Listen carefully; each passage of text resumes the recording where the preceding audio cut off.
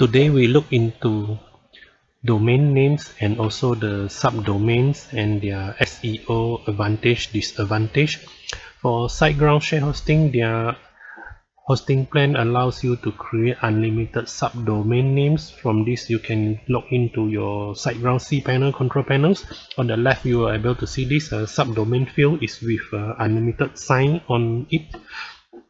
The next thing is you should click on these symbols, subdomain, and you will get to the subdomains maintenance page. And here you can create or delete, remove the existing subdomains. So what exactly is subdomains? It is a URL for different sections of your website.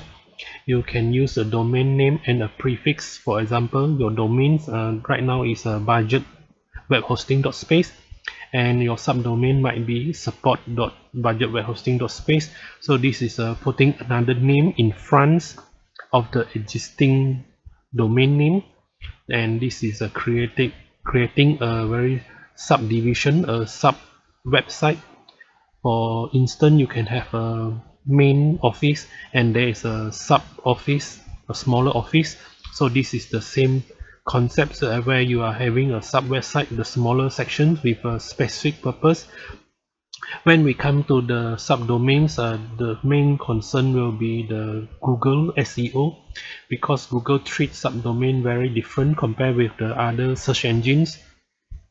They might see your subdomains as a duplicated site and will be punishing your main site as well, or all of your website altogether. So that is the biggest concerns, and what you need to do is do some study. You can go to the Bing or Google's, you search for the SEO for the subdomains, and you will find some of the interesting materials that say Google is actually look into this, and they're starting to treat the subdomain like a folders and limited the result from your site to 2.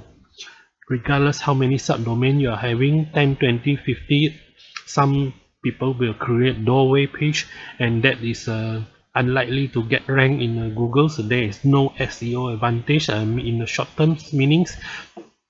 Some people will create multiple websites very similar to the main website, but have a very low percentage of uniqueness and also the purpose of the website.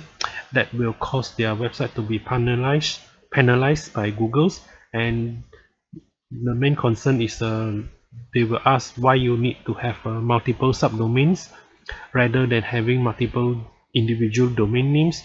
The next one will be the SSL certificate pricing, because for the subdomains you will need to install the wildcard SSL, and that is quite expensive, costs almost $200 a year. If you are setting up the subdomains, multiple subdomain website, that is the things to consider right now. One is the Google search engines, how it will treat your sites, and also the SSL pricings. Once you are ready to create the new subdomain, you can type it here, and it will assign to an individual folder. Once you are ready, you just create the create buttons, and the new subdomain will be available. You can configure website at this test.budgetwebhost.space for examples, and also install some WordPress site for examples. And once again, thanks for watching. All my videos are ads free.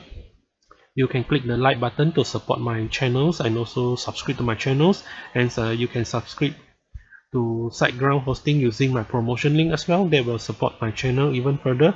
Once again, thanks for watching.